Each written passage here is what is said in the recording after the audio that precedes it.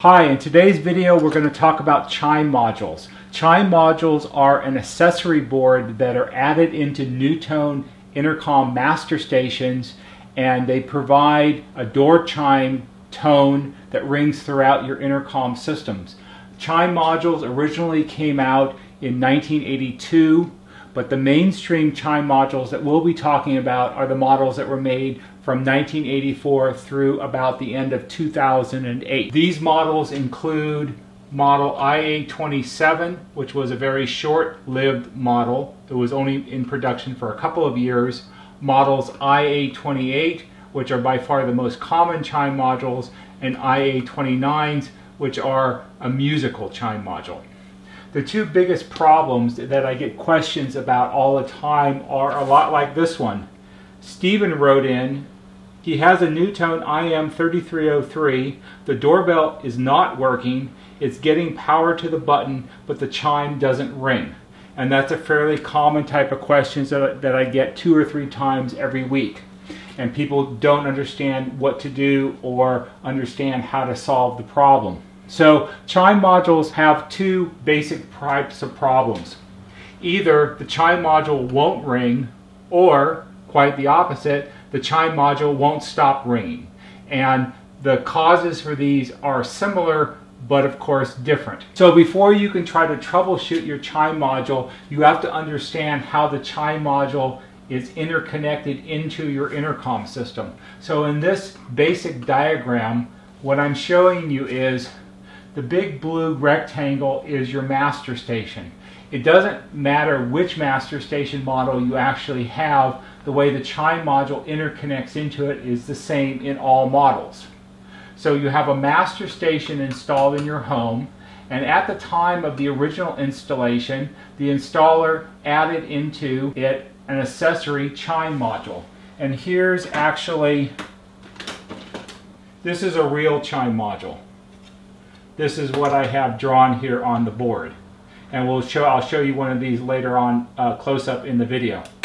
So in your master station, the installer mounted the chime module board, and off the edge of the chime module board is a long ribbon cable. And at the end of the ribbon cable is a connector, and that connector is plugged into a socket on your master station, and that connects the chime module into the system. It becomes an integral part of the master station. So here in the drawing, this represents the ribbon cable, and some models the ribbon cable is permanently attached to the chime module, and on some earlier ones there'll be a plug-in, it's a plug-in cable, and there's a socket on the chime module just like the socket on the master station. When you go to plug a chime module in, the ribbon cable on all chime modules have one edge with a red stripe. The red stripe helps you index it, so when you plug it into the socket, you plug it in correctly. The socket, which is mounted on one of the circuit boards of the master station, has 4 pins because it's a 4-conductor ribbon cable, and the pins will be numbered 1, 2, 3, and 4. The edge with the red stripe always corresponds with pin number 1. If you plug it in backwards, you'll blow up the chime module, and then you'll have to buy a new one. So it's important to pay attention. Down the face of the chime module, there are 4 screw terminals. You have one large screw terminal, and it's marked as common on the circuit board. And then the other 3 terminals are marked as side, rear, and front. And the purpose of these are in a home where you have 2 or 3 entry doors. Each one of these connections will ring differently than the other 2. The idea is that you'll know where the visitor is at, which door they're pushing the button at.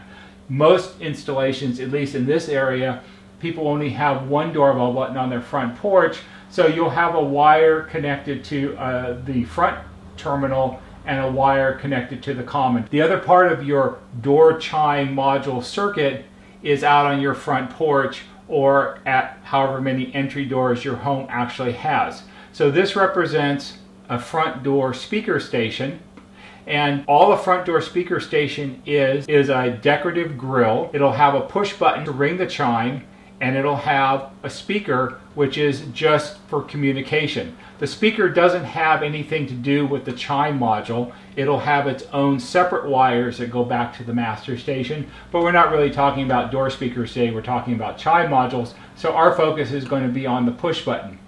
In some installations, the push button is on the door speaker grill itself. In other installations, especially on older homes, the doorbell button might be mounted down on the wall below the door speaker.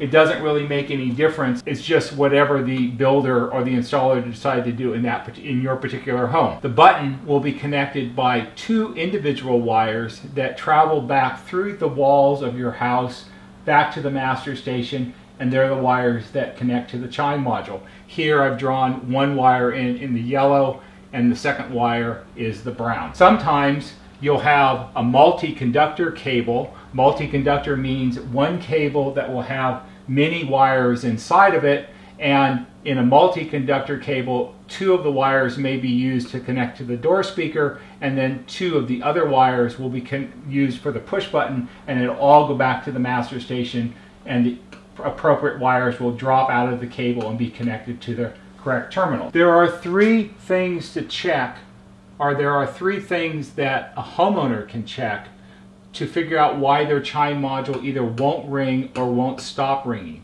And those 3 things are, you can check the Chime module itself, you can check the push button at your entry door, and you can check the wiring that connects the push button to the Chime module. There could be a 4th item, which would be to check the master station also. It is possible when you have a Chime module that won't ring that you have a problem with their master station, and that the Chime module is activating appropriately and it's sending the appropriate signal into the master station, but due to a failure in the master station, the tones aren't being heard or being amplified throughout the system. Checking the master station is not something that most people can do, because the real way to do that would be to have a second Chime module in good working order that you know is good, and plugging it into the master in place of the one that's installed in the master. And most people don't have a second Chime module, so we're not really going to address that at this point. Also, that's probably the least common problem with Chime modules. So the testing order for Chime modules should be: you check the Chime module first, you check the push button second, and then you check the wiring third. And this is a reasonable and logical order to do this in. So let's look at number 1 problem, which is your Chime module won't ring. If your Chime module won't ring, let's look at the circuit and see how things are supposed to operate, and then figure out how to check it. So in a properly working Chime module system, a visitor comes up to your front door, they push the doorbell button, it makes a closure across the ends of the yellow and brown wire. That closure, which the other ends of those wires are connected to the Chime module, trigger the Chime module. It rings, it goes through its chime cycle, sending the tones to the master station, and the master station sends it out to all the speakers in your home. So if someone comes up and pushes the button and the Chime module doesn't ring, there are 3 potential failure points. You could have a problem with the button, you could have a problem with the wiring that connects the button to the Chime module, or you could have a problem with the Chime module itself. It is, of course, always possible that you have more than one problem, but let's not overcomplicate this. So the first thing to do, what I would do on a service call where the complaint is my doorbell isn't ringing, is I would go to the master station and open it up and locate the Chime module. Now, different models of master stations have the Chime module mounted in different locations, so you'll have to identify which model of master station you have and how to open it up and where the Chime module for your model is installed. The easiest way to do that is to download a copy of the installation instructions, and it'll show where the Chime module is installed in your unit. Once you've located the Chime module, you'll see that it has the 4 screws, just like in the diagram. And the easiest way to check the Chime module is to take a short piece of scrap wire and you strip the insulation off the ends, just like this one. This is just a little 4-inch piece of red wire, and I've stripped the insulation off the end so we have bare ends. And all you're going to do is take one end of the wire and hold it on the common terminal and touch the other one on the front terminal. That's the same as pushing the button out on the front porch. If you make a connection between the common terminal and the front terminal and the Chime module rings, then you know the Chime module is good. If you want to double check or perhaps triple check, you can put the one end of the wire on the common terminal and touch the rear screw, and it should ring 1 note. And you can touch the side screw and it'll ring 2 notes. If that's how your Chime module operates, when you jumper across the screws, you know your Chime module is good, and you can go on to looking for other problems. After you verify that the Chime module works by using the jumper, the next step is to look at the push button out on the front porch. Push buttons have a hard life because they're outside on the front of your house and they're in the heat and the wind and the rain and the snow.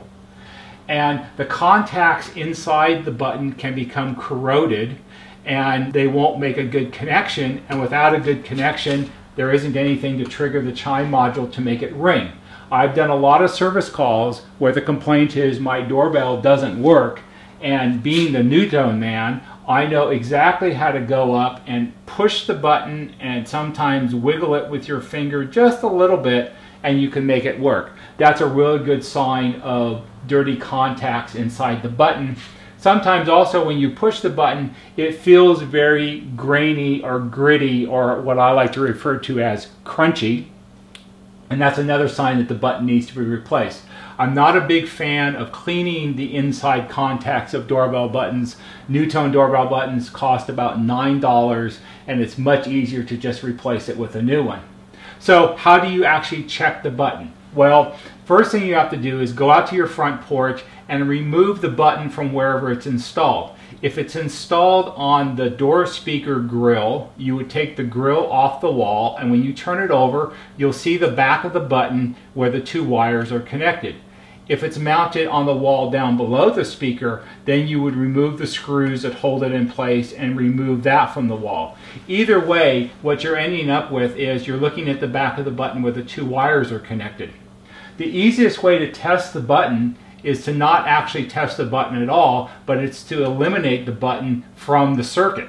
So remove the button from wherever it's installed, turn it over, find the 2 screws on the back of the button, and remove the 2 wires from the screw. Once you've removed the wire, you'll probably see that the copper wire is not clean and shiny anymore like this is. Kind of hard to see. Clean and shiny.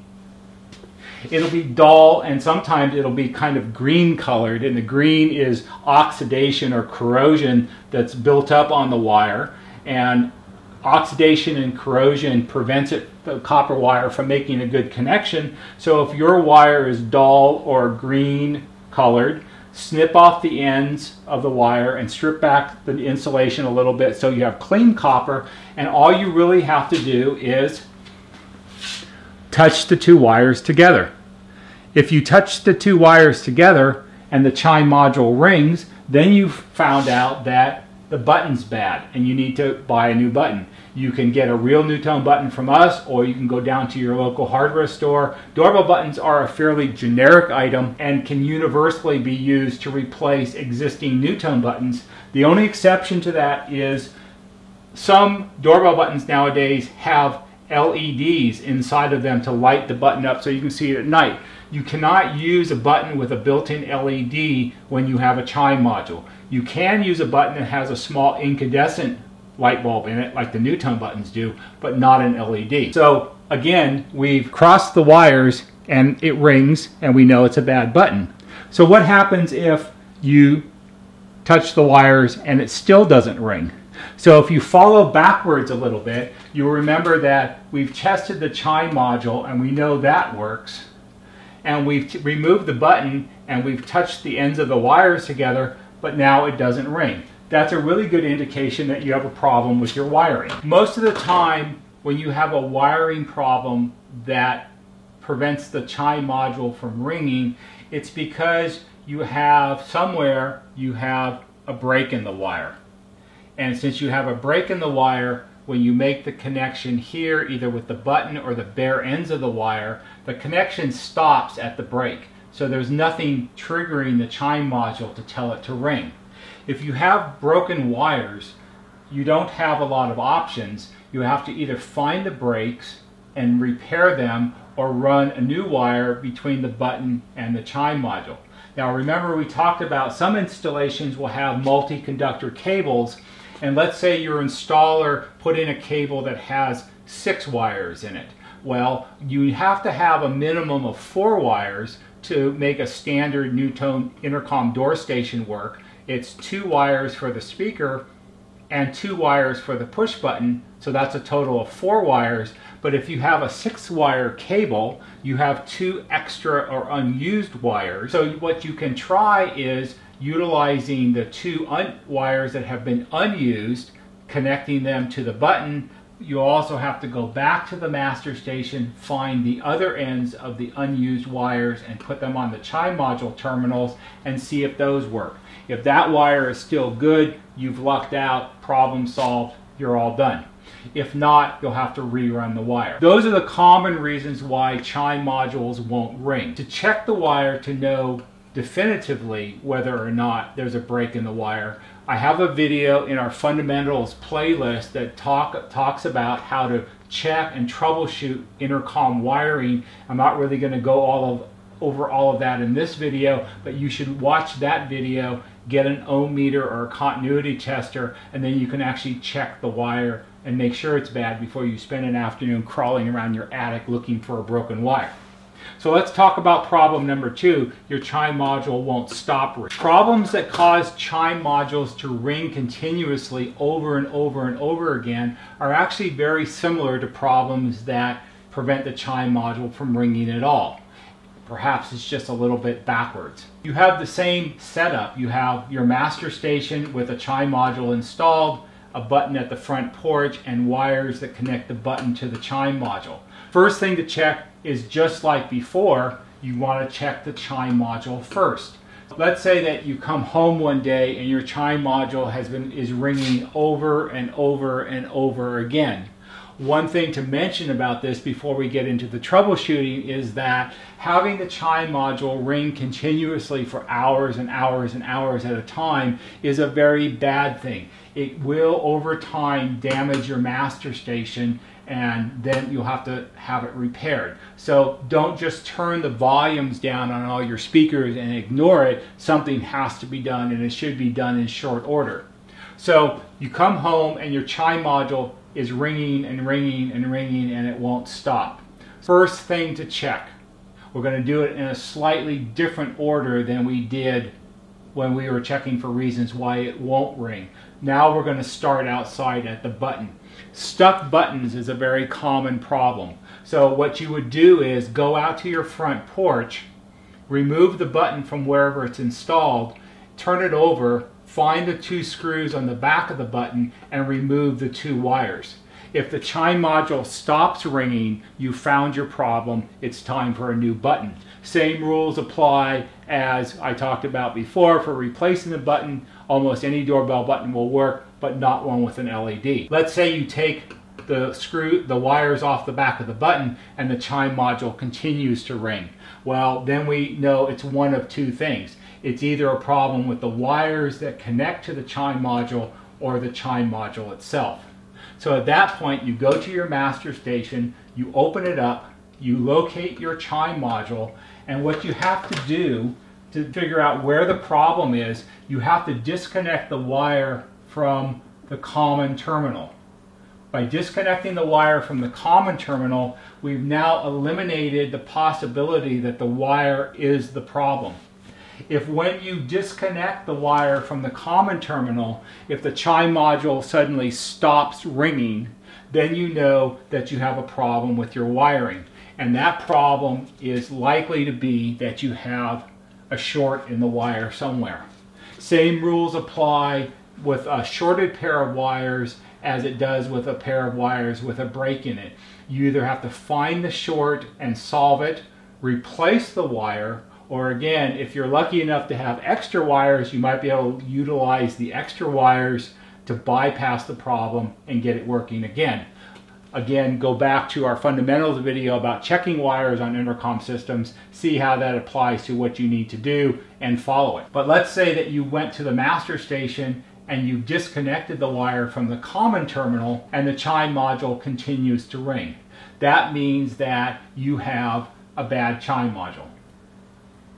Chime modules can have what's called a self-triggering problem.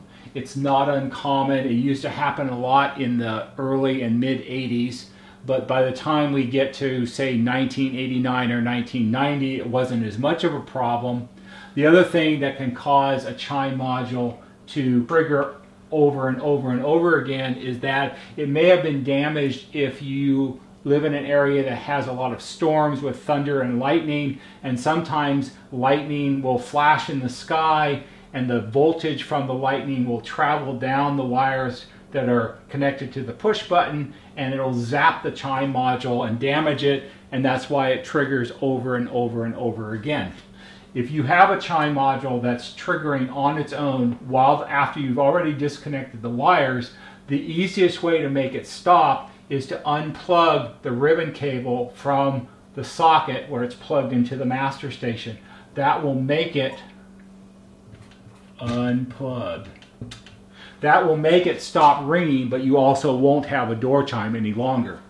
So those are the fundamentals of sorting out problems with chime modules. I hope you found this video to be interesting, and I hope you found it to be helpful. If you did, please give it a thumbs up on YouTube. If you find our other videos to be interesting or helpful, please subscribe to our channel.